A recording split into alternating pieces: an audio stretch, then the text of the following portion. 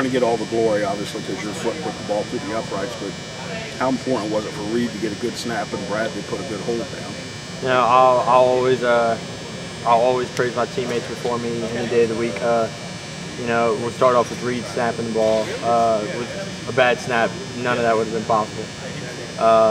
With Brad holding the ball and putting it down in the right spot, once again, the kick wouldn't have been possible if he wouldn't have done what he did.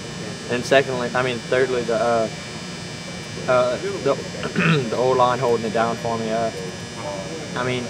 I can't give enough praise for all of them. With one of those 3 parts messes up, I wouldn't even get a chance to kick it. Much less try to put it through the uprights. Did they ask you anything before about how you want the ball, or does it, you leave that to them and just do your thing? Are you talking about as far as the holder and the? Me and Brad, we've been working with holding and kicking for a while now, so he knows how I like the ball to be held. But he's done a fantastic job, so it's not even a question anymore. It's just go out there and muscle memory. Reed said it was peaceful. It was the most peaceful snap he's ever made because you guys have done it so much. Does that make sense? Oh, very much so. We practice it so much. It's just like it's just like another kick out there by ourselves. Us 3.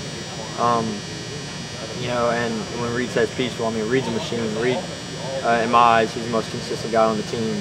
He just, a lot of people would say you'll never know the deep snapper until he messes up, and Reed's had a pretty great job of not messing up. But no, peaceful is a great word for it. It was real calm and smooth, and just had a good time out there. Colby, where does that rank among your best/favorite kicks you've ever kicked? Not too high. No, it was for sure the most memorable, without a doubt. I grew up watching the Tigers play, and especially at the Swamp and all the memorable games there. Josh Jasper with the flip over the head, just stuff like that. That sticks with me, and to make a memory there, you can't beat it. What about the right hash don't you like? Coach Chad told us. It's a right-footed kicker thing.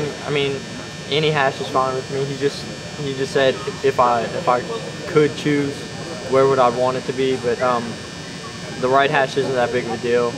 It's the left foot. It gives me, I guess, a little more better of an angle as far as if my ball curves. And luckily, I hit it well enough to where the curve didn't play too much of a factor into it.